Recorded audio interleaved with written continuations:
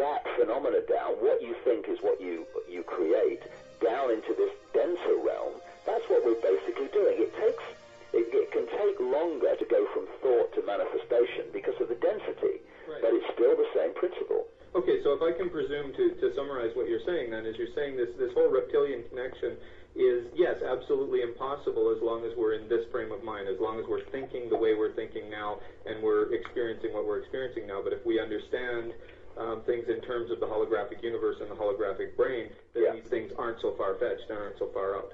Absolutely, and they're perfectly explainable. I mean, when you read books from the scientific perspective, open-minded scientists who have come to this conclusion that yes, everything is a hologram, and these things become perfectly logical. Never mind explainable; they become logical. What you have, in effect, is the Illuminati families being the genetic representatives on this planet of these serpent gods. Serpents?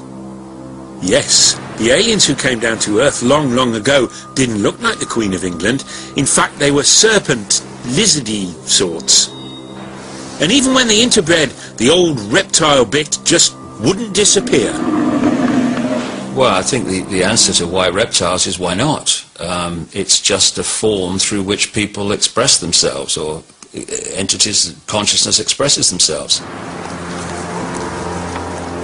The Illuminati cover up their reptilian nature with a human disguise. But occasionally, though, the effort of hiding their slithery selves becomes too much, and the mask drops. Let me see you as you really are. People find it difficult to perceive of a two-legged reptilian entity with what we would call an intelligent mind. But I have talked to hundreds and hundreds of people all over the world. I've been to more than 40 countries researching this, who have told me the same basic recurring story of seeing people, often in positions of power, but not always, change from a human into a reptilian form and then go back again. Sometimes it's for a few seconds, sometimes it's for longer. My name is Mona Kempker. I'm 55 years old. I've been a psychiatric nurse for 30 years. I've lived alone for the last 10 years. 12 years ago, Mona had her first reptilian experience. In 1994, a reptoid appeared in my living room. 6'3", thin waist, giant muscular legs. This being could kill 5 men with a swat. I was asleep because I worked the night shift. And I woke up, and mere inches in front of my face, there he was. And I was really freaked out. I stood up in my bed screaming. He appeared to me for 6 seconds. And I was standing up in my bed, screaming, then he vanished. And I just sat down in my bed, and I started laughing hysterically. It wasn't because I thought it was funny. I was just hysterical. I didn't know who to call. I thought even my own mother would not believe this, you know. So what's going on? Has Mona seen a reptoid alien, or does she just think she has? Or did the books she read by Ike play their part? I mean, I don't believe everything I read. I take it all in and try to make my own decisions. But David Icke's on the money. And I don't even know David Icke. I'm just telling you, I'm glad this man is gaining momentum in this country. Monumental struggle of good versus evil. But good will prevail. Our soul forces will have to be the death. Homeless people in need of food and medicine.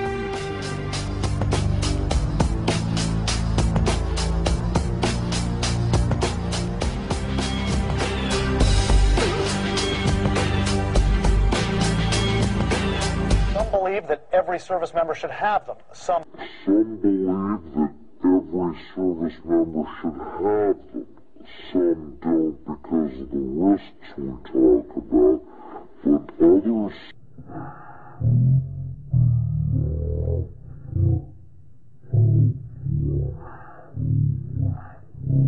members should have them. Some don't because of the risks we talk about, but others say if they can deal with the cost and pay for all of this, it is worth it not only to track missing troops, but to be able to tell friendlies from enemies on the battlefield. Brian Todd reporting for us. Such devices, by the way, are cost and pay for all of this. It is worth it not only to track missing troops, but to be able to tell friendlies from enemies on the battlefield.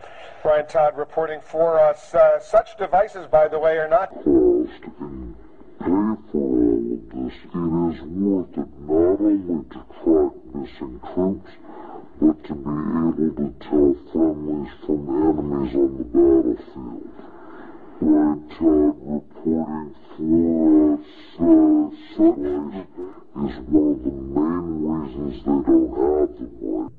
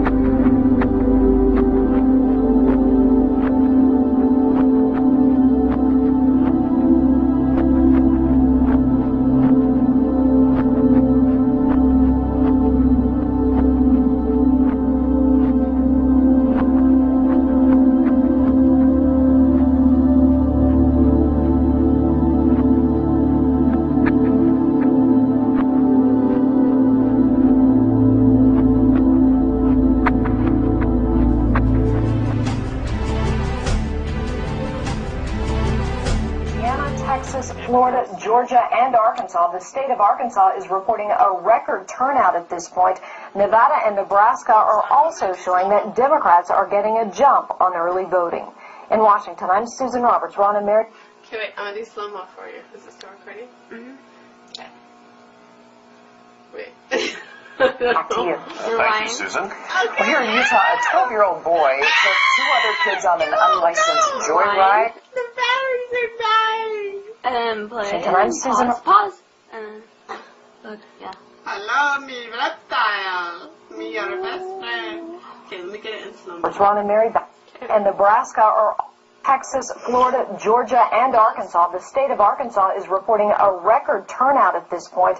Nevada and Nebraska are also showing that Democrats are getting a jump on early voting. Okay.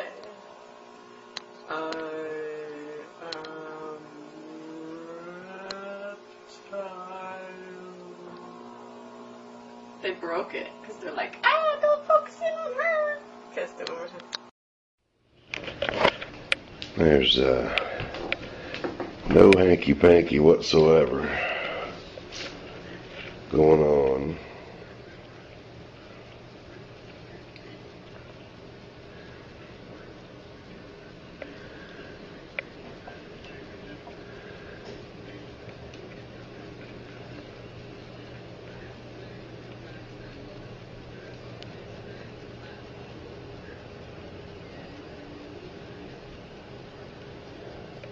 There's no Photoshop. I don't even know how to use it.